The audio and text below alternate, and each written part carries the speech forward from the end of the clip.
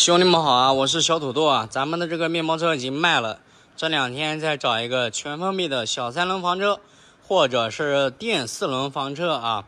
刚好汪哥的朋友呢有一辆这个全封闭的电4轮老头乐，今天的话也是开到他的这个店里面来了，让我看一看啊。想要的话大概是3000块钱这样。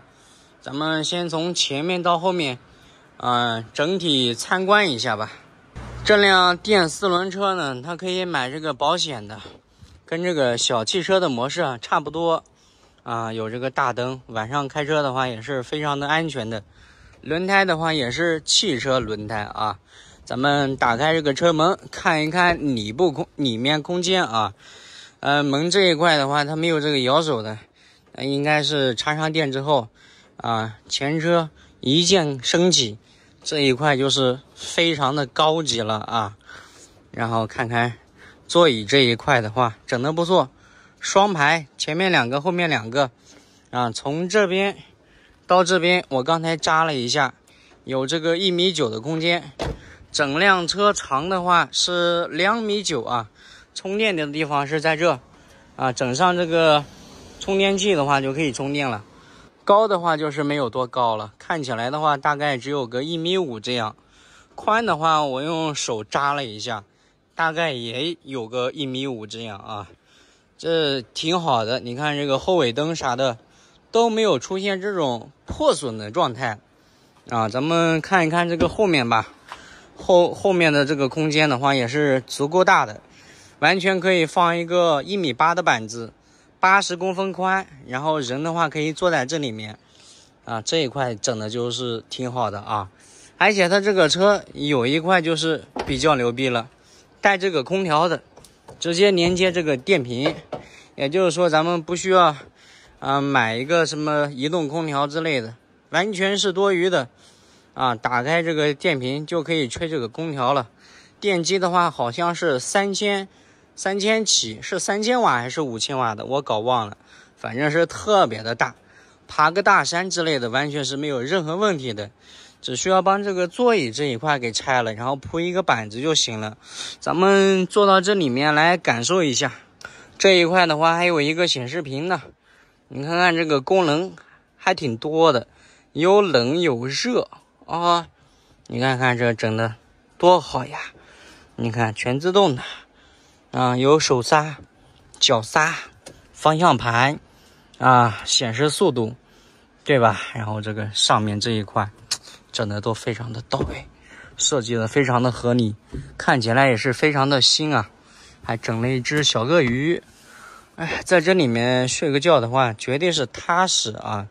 而且前面这一步的空间，你看咱们这个腿能伸直，可想而知这辆车的这个空间绝对是小不了啊。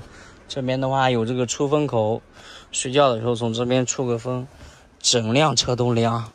而且你看到没有，它是中间宽两边窄，头睡在这个后面靠这一半，完全是挺好的。看看这个顶部这一块非常新啊，3000块钱不带电池啊，什么功能都有，只需要再整一个电池就可以了。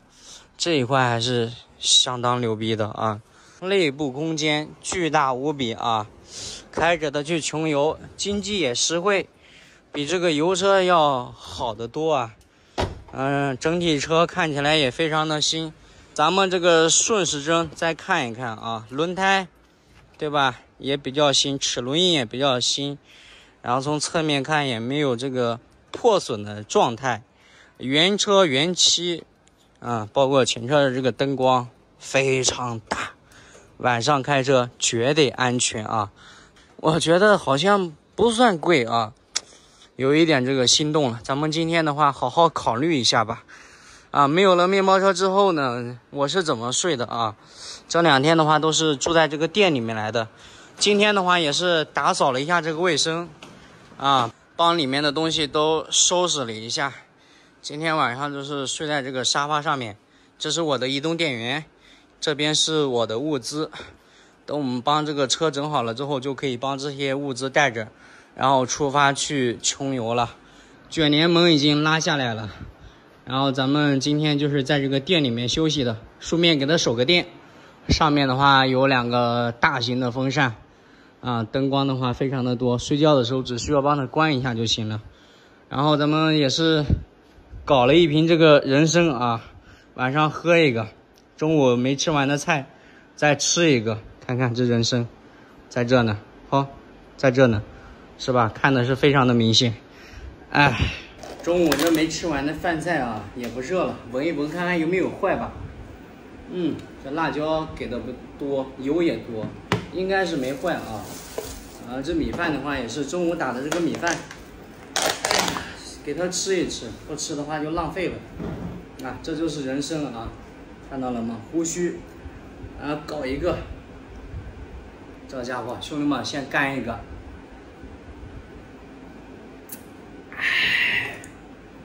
哇，今天居然忘了一个比较重要的事情啊！你看，菜有，饭有，酒也有，就是没筷子，这整的麻烦了，只能说是用这个手抓了。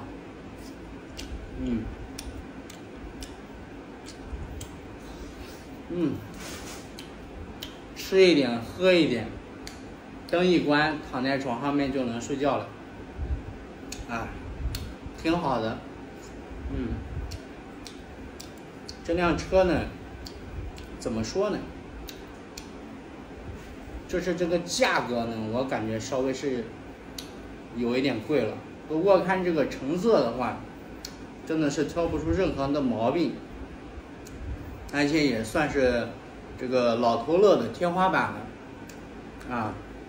你说它那个窗户对吧？那个灯、电机，包括这个倒车影像啥的，里面的装饰品啥的，座椅啥的，都跟小汽车相差无几。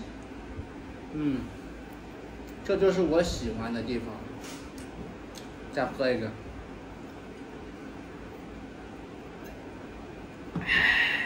太舒服了。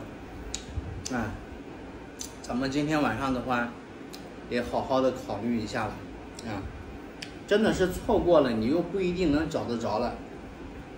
3000块钱，说句良心话，不算贵，不算贵，又不是那种破破烂烂的。关键是我的面包车才卖了2800块钱，连个3轮车都买不起，这是最大的这个笑话啊！投资了1万多块钱的面包车，最终只卖了2800。